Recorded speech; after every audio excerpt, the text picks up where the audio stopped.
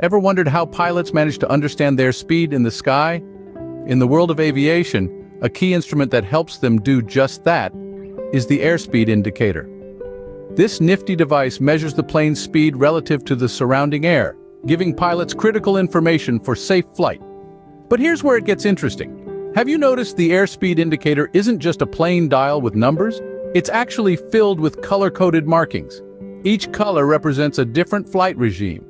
Green for normal operating range, yellow for caution range, and red for maximum and minimum safe airspeeds. Just like traffic lights, these colors guide pilots in making informed decisions, whether it's during takeoff, cruising altitude, or landing. They help maintain the aircraft's structural integrity, prevent stalls, and ensure efficient fuel consumption. So, the color-coded markings on an airspeed indicator are not just for show. They play a crucial role in safe and efficient flying. Now that we know what those colorful markings mean, let's delve deeper into each color. First up, we have the green arc. This is the normal operating range. In other words, this is the airspeed range where the aircraft is designed to operate safely under normal conditions. It's the pilot's sweet spot where the aircraft is neither too slow nor too fast. Think of it as the comfort zone for the aircraft. Moving on, we come across the yellow arc. This is the caution range. Now, we're not saying that flying in this range is necessarily dangerous, but it does require a certain level of caution. This range is typically used during smooth air conditions and with caution to avoid unexpected gusts or turbulence. In this range, the aircraft is faster than its comfort zone, and hence the pilot needs to be alert. Finally, we have the red line or the red arc. This is the never exceed speed, often referred to as VNE. As the name suggests, this is the maximum speed at which an aircraft is designed to fly. Exceeding this speed can cause structural damage and, in worst cases, can even lead to catastrophic failure. For pilots, this is a no-go zone. It's like a cliff edge you don't want to step over.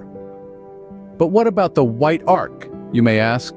Well, this is the flap operating range. It's the range of airspeeds at which it's safe to use the aircraft's flaps.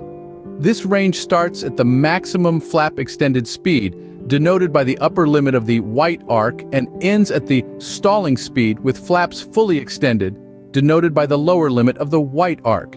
So there you have it, the color-coded markings on the airspeed indicator. Each color provides valuable information to the pilot, helping them to understand the performance and operational safety of the aircraft. As we see, each color-coded marking on the airspeed indicator provides essential information to the pilot about the aircraft's performance and safety. But what happens if there's a blockage in the pitot tube or the static port? Well, let's delve into that. The pitot tube and static port are crucial components in an aircraft's airspeed system. They work together to provide accurate airspeed readings, which are essential for safe and efficient flight. The pitot tube measures the aircraft's dynamic pressure, which is basically the force of the wind rushing into it as the aircraft moves forward. The static port, on the other hand, measures the atmospheric pressure around the aircraft. Together, they give us the aircraft's airspeed. But imagine if something were to interfere with their function, say a blockage, a little ice, an insect nest, or even a piece of tape left over from maintenance could cause this.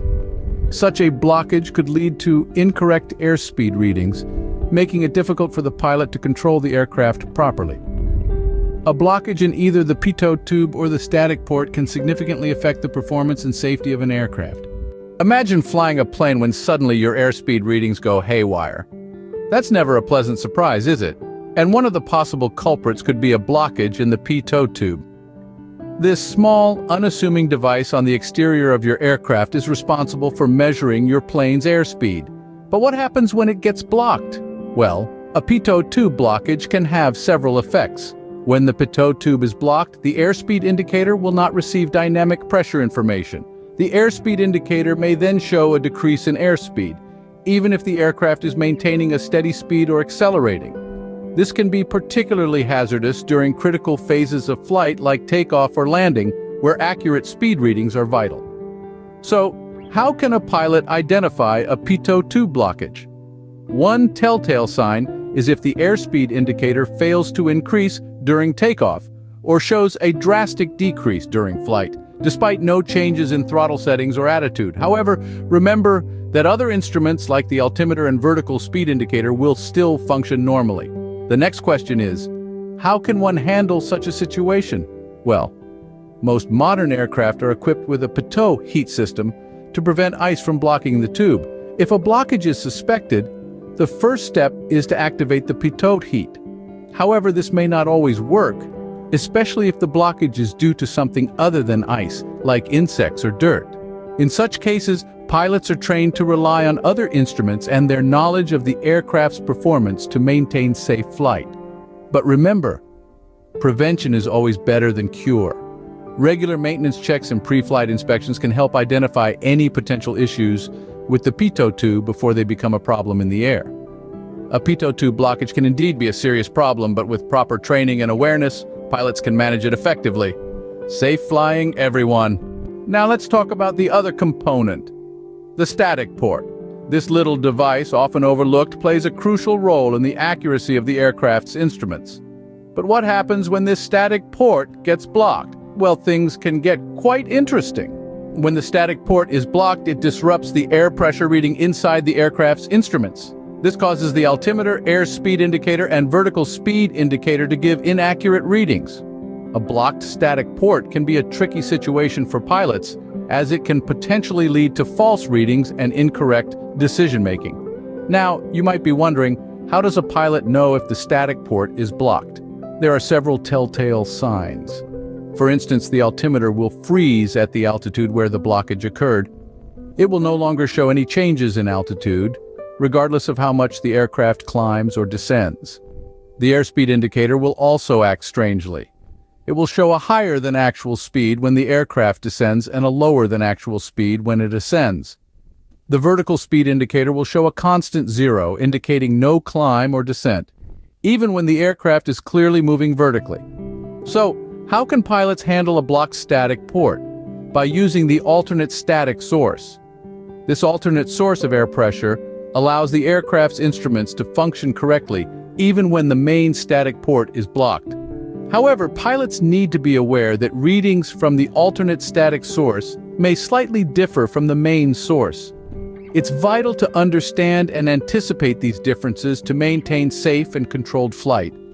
In conclusion, a blocked static port can cause a number of issues, from inaccurate instrument readings to potential decision-making errors. But with keen observation, a good understanding of the instruments, and the correct use of the alternate static source, pilots can effectively manage these situations.